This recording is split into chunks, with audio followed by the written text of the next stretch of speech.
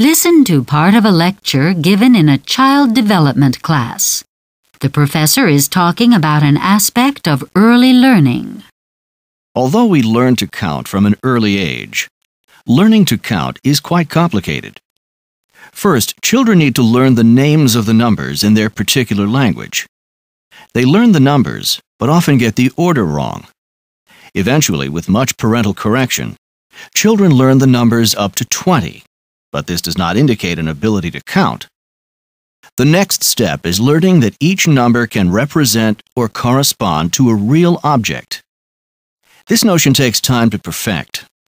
If you watch young children trying to count a row of toys, you will notice that they begin well, but after counting the first few toys, they say the number names without matching the number to a toy.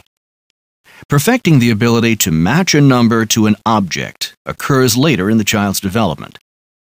The final stage in learning to count is achieved when the child learns that the number of the last object in the row describes the total number of objects in that row. In other words, if there is a row of 12 objects, the number 12 represents not the final object, but the whole collection of objects, or group of 12.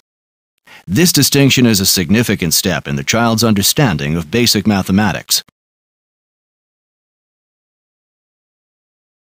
What is the talk mainly about?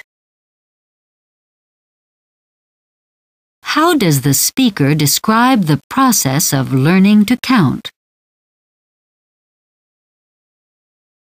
When does a child learn that there is a difference between counting an object and counting a group of objects?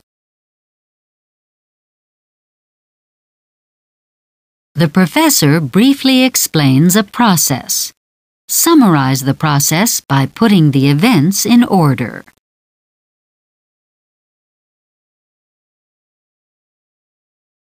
To what group of people would this talk most likely be given?